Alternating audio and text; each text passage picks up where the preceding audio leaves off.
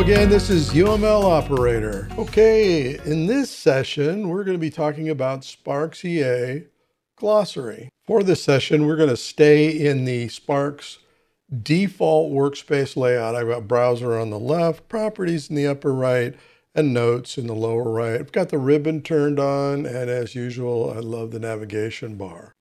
So how do you get to the glossary? So I'm on the Start tab right now. We're going to go to the Design tab, and over on the right, you see Dictionary, and you see Glossary, and some options you have, and Spelling, right? I'm just going to focus on Glossary and Edit. I'll talk about implement a model-based glossary in another session. So we're going to select Glossary View, and it brings up our glossary, right? Now, while I'm here, what I normally have, I'm just going to right-click up here in the bar, right? And I'm going to select Toggle Filter Bar. And that brings up these little magnifying glasses and the ability to look for, filter out specific things. Like if I want to find C-lock. Start typing. You can see I hit everything with C in it. I hit everything with CL, and I'm right at it. Right? And you can hit X to clear it, and you can go to other bars, right? You can look by type, you can look by meaning, you can search for terms within the meaning. So I usually have this on all the time. Let's look for the term TOGAF, the Open Group Architecture Framework. So TOG, not finding it. I typed the whole thing, there is nothing here. So let's add the term. I'm going to right click in here, add new, right? I have lots of choices when this menu pops up from right clicking anywhere within the unit, the page, the workspace. And I'm going to select new. And I usually, because I have a massive library, and I usually will bring in my definition, and that way I can simply copy and paste the acronym, the term, what have you. Now over in type, it may be blank for you. It used to have defaults in there. I think it was architecture and business or technology and business.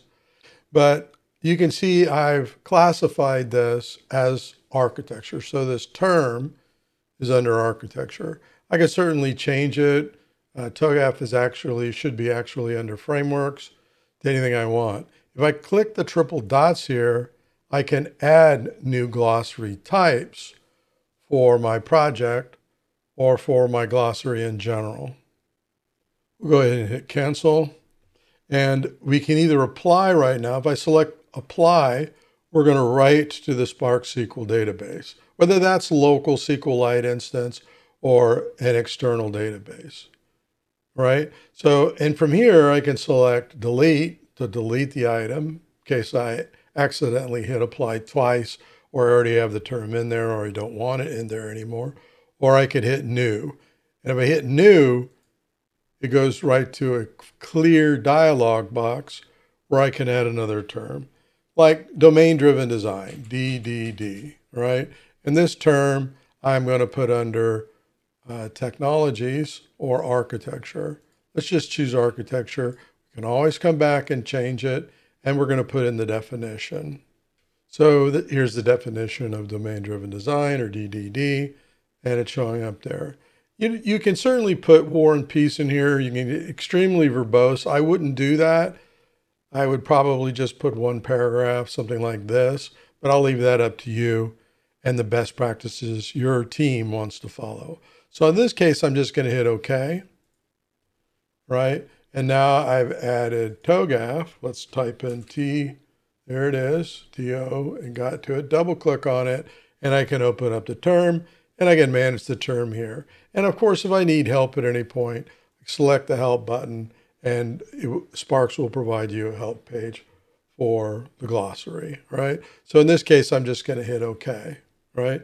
Let's look for our other term, which was D. And right when I hit D, it found everything with D in it. Here it is right here. I can hit it again. And I can filter in, double click, go in here, manage the term.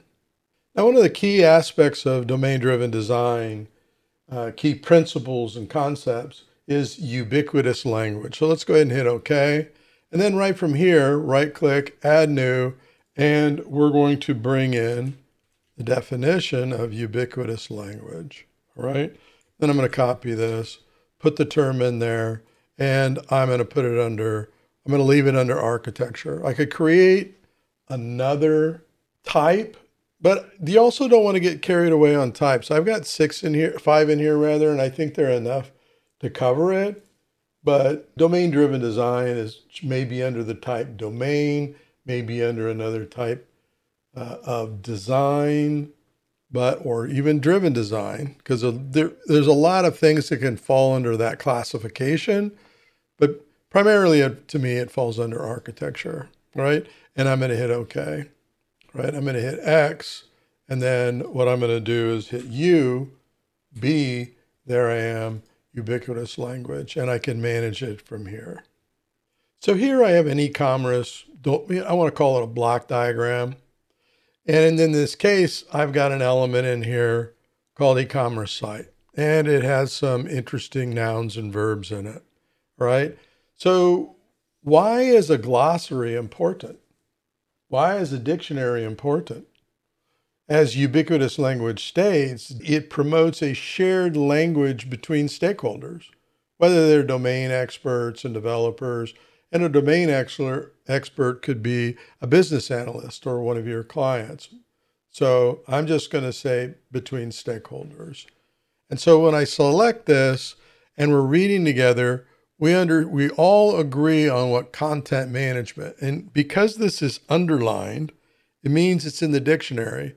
And if I mouse over it and have these features turned on, it will highlight the items within our intelligence on what these terms and definitions are. CMS, so we can all agree that CMS stands for Content Management System.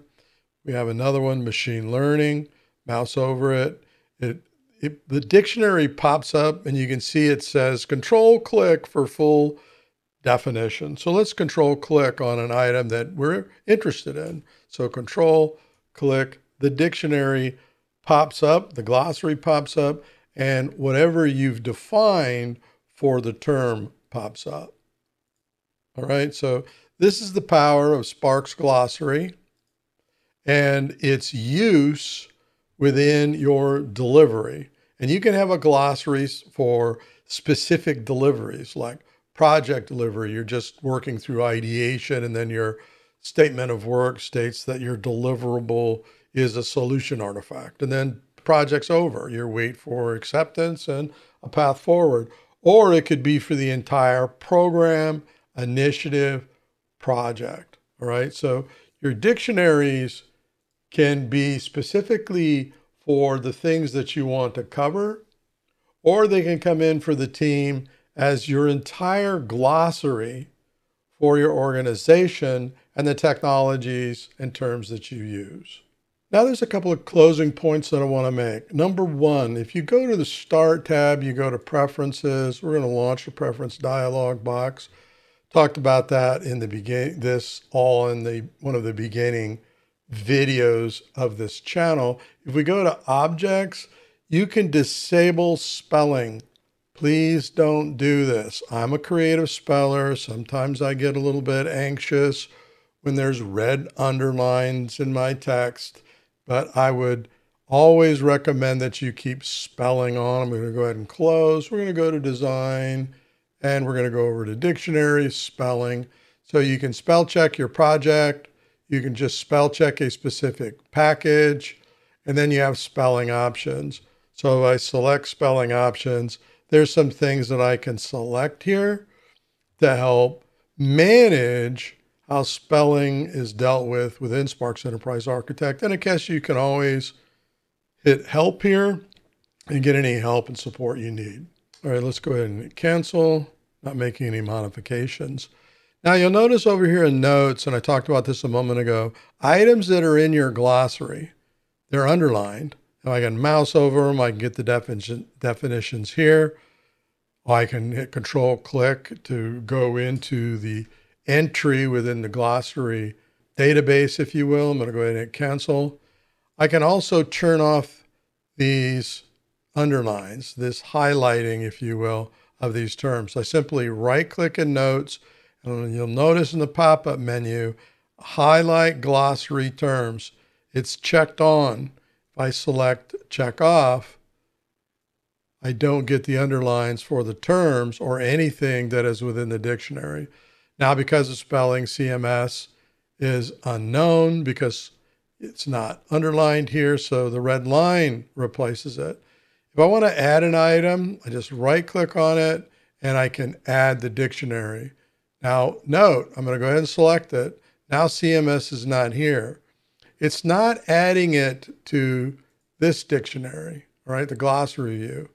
So, and you can tell that it's not focused there because I do have CMS in my glossary. If I go here and I type in CMS, there it is right there, all right? Definition, content management system. And I can put more words in there, but that's it, right? But I like to see them. I don't have any performance issues. So, because, you know, every time you load a page, it's going back to the database, it's running logic, but it happens so fast, I never see any issues. So I don't need to turn off things, features, for performance reasons in Sparx Enterprise Architect. And one of the most powerful things within Sparx is that everything here is in a database. So if it's in a database, I'm just going to go to the Explore, search, I'm going to select model, and just bring up the search engine, if you will, for that database. And in this particular case, I'm just going to do something from scratch, and I'm going to write a SQL statement that's just going to do something like select everything from the glossary where the term is DDL. I could put anything in here, and later on I'll show you how to use the SQL engine in Sparx. You could have it search this drop-down box or this box right here for that term, but we're going to go ahead and run this. So I'm going to run it, and there it found DDL. All right, so we're going into SQL engine. What does that mean? Well, if the back end is the SQL database, this means that I can write code against that database to look for this particular table here and find my definitions so that I can expose them in another tool, on a website, a wiki, those kind of places. So very, very powerful. I'll get more into this as we progress in this channel and we learn together. So I hope this video was helpful for you on glossary and the power of glossary. I'll talk more about it. You can select an item here, go here and hit edit. You can then filter here in this dialog box and manage your search, your terms. So you can display anything that you want. Hey, we just want to look at everything with frameworks in it. We only have 2 items. So much you can do from the ribbon in the design tab. But once you bring up glossary, you can do all of that right here. All right. So you can modify the selected, it brings it up. I can double click on it, it brings it up. I can right click on here. I can rename a type. There's a lot of stuff that you can play around here on your own as you progress in Sparx Enterprise Architect, Sparx EA. And that's why I like using Sparx. I use a lot of different modeling tools, but Sparx gives me everything that I need to deliver anything I need to deliver. Thanks very much for watching. Talk to you all later. Happy modeling.